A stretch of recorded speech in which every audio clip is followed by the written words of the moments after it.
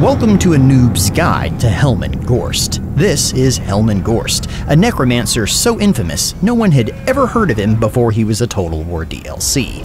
Western Sylvania, born and raised on a farm, is where he spent most of his early days, so let's take a minute, just sit right there, and I'll tell you how he became a necromantic prince with no hair. In this video, we'll go over HELMAN GHORST's lore, how that translates to gameplay in Total War Warhammer 3, and how this unlikely candidate wound up in the game to begin with. When HELMAN GHORST was announced for the second ever DLC pack for Total War Warhammer, it caused a minor uproar, as he had about the same level of cultural relevance as the What Is It from the 1996 Olympic Games. HELMAN GHORST comes from the Sigmar's Blood campaign of Warhammer Fantasy, which set up the final run to the end times, but we won't hold that against it. And thanks to an interview with Total War DLC director Rich Aldridge, we now know that GHORST made it into the game because he thought it would be cool to theme a DLC around that forgotten campaign. And while fans weren't initially happy about having a legendary lord named after the world's best mayonnaise and a beetroot soup, he's carved his name on their hearts since, as only a necromancer can. The youngest of 5 brothers, HELMAN worked with them and their father in the equine support services industry. In HELMAN's case, that was groom and shoe horses. For those of you less agriculturally informed, that means he slowly gained their trust with toys and gifts before he took advantage of them like a CA employee apparently. HELMAN had a well-known love for danger and the open road, dreaming of one day escaping his humdrum life for some foreign adventure. He would find any excuse to leave his small podunk village and deliver messages to the nearby cities of Ulfheim and Vassell, where he would linger like that last guest at your party who won't take the hint until you put on semisonic. But one day, HELMAN returned home to find his brothers and father's fungus-blackened corpses waiting on him. Spores choked the air of his family home as the bodies lay in contorted agony on their beds. The plague of blue roses had taken them all in his absence. GHORST couldn't accept their loss. He had dreamed so long of escaping that in their hour of need, he hadn't been there when his family needed him most, and in his guilt, he lay down beside them in their shared bed and embraced his family, knowing the virulent plague would take him as well.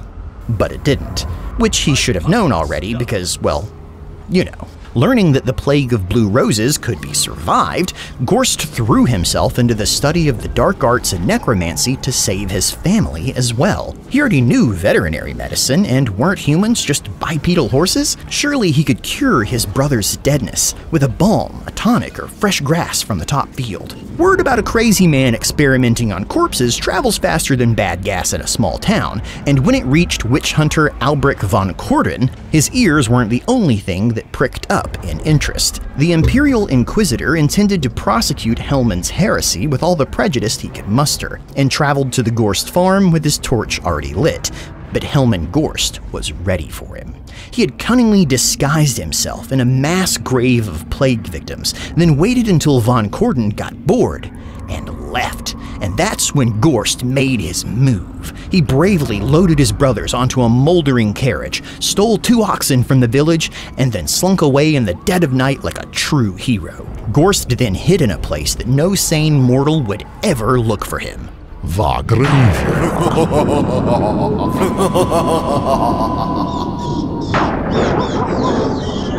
There, GHORST found his soul grew stronger, and he stopped a while to ponder.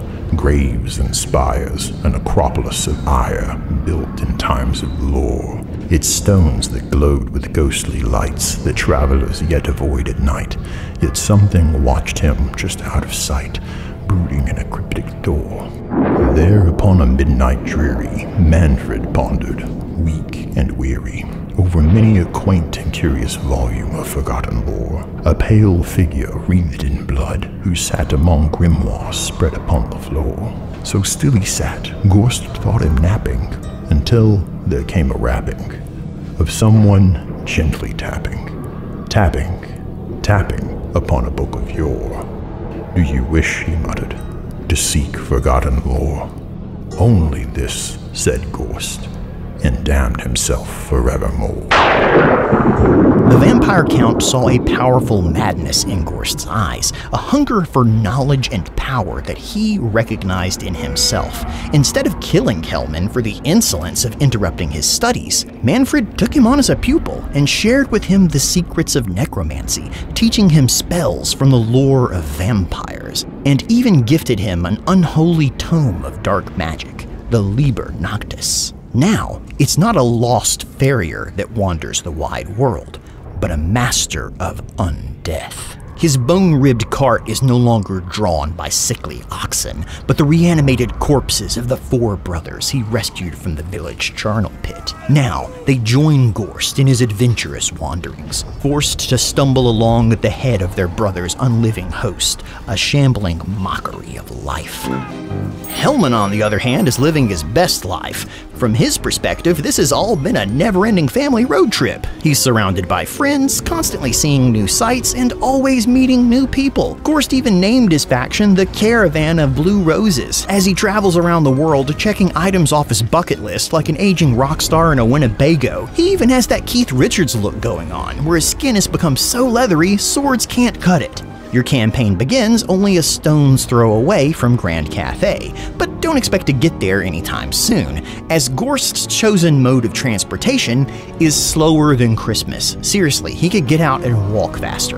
But it does keep him from outpacing his rabid groupies. See, Ghorst doesn't lead a troop of speedy 28 Days Later style zombies. Hell, they're not even Walking Dead zombies. They're real zombies. A slowly pushing, inexorable tide of angry consumers trampling down their fellow man, gouging flesh from bodies in grisly, glistening chunks, just to grab a television on Black Friday discount. Exactly the way George Romero intended. You won't be surprised to hear that zombies are what Ghorst specializes in, with nearly every one of his unique skills turning these base-tier units into unholy nightmares to fight against. He even gives them poison attacks, because zombies have a bite like a Komodo dragon. To win a battle, unlike the usual strategy of hammer and anvil, Ghorst relies on glacial tactics, slowly grinding down his enemies over the course of a millennia.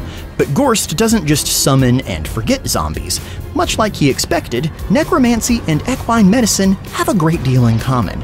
Railings from graveyard fences can replace missing limbs. Broken backs are buttressed by rotten planks or knocked back into place with old coffin nails. And if they ever throw a shoe, Ghorst can always hammer it back on again. Really, nearly any debilitating wound can be repaired if you have a strong enough stomach. In-game, Ghorst is one of the most healing-centered campaigns you can play. Atop his unique Brothers Ghorst corpse cart, he's constantly shouting encouragement to his zombie friends below, healing them while his foes slowly succumb to the noxious fumes wafting around them.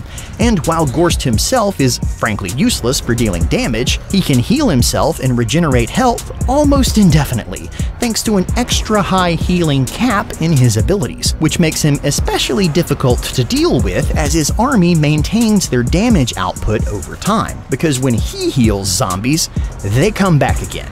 The more unit models you have alive, the more animations that can play that can deal damage, which lets him field one of the game's least likely doom stacks. All you need to do is recruit a bunch of zombies and then park Ghorst near the front line. Throw out the occasional spell from the lore of vampires, and then let your zombie buddies do the work. Keep the corpse carts and the mortis engine you get at the start of the campaign alive, and you'll be gravy until deep into the mid-game, as they also buff everything around them. And when you play as Ghorst, each of those carts gets the ability to summon another unit of zombies for themselves, because you didn't have enough of them already.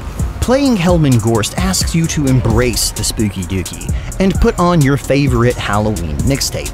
Just make sure the time warp is on there, because it takes Ghorst forever to get into battle, or fight a battle, or generally get out of bed in the morning. No joke, you'll be fighting a lot in his campaign, as when you battle with zombies, they auto-calculate about as well as an abacus does, so figure out where that fast forward button is now. That way, all you'll need to do is smash open the graveyards and bring the monster mash. Because when you bring out the Hellmans, you bring out the best. And this has been a Noob's Guide to HELMAN GHORST. Thanks for watching. You can vote on which Noob's Guide comes next by supporting the channel and joining our Patreon for only $1. Our next video will be Krokgar, the last defender of nope, I'm not even going to try that word until after I've researched it properly, because even dinosaurs with robotic doomfists deserve their due diligence.